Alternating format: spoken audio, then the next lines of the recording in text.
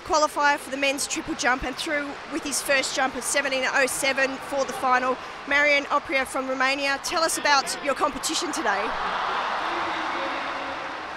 I think it was the perfect qualifying for today, and first attempt and first qualifying mark automatically, and it really was a perfect morning for me. And technically, was your jump executed well?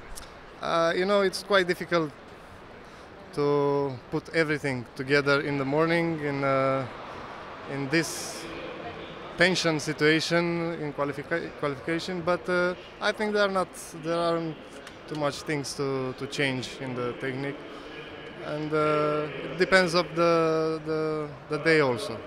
And will this give you confidence for the final? Definitely. I didn't put too much effort today, and I managed to qualify with a qualifying mark over 17 meters, so it's quite a boost for me for tomorrow. Congratulations. Thank you very much.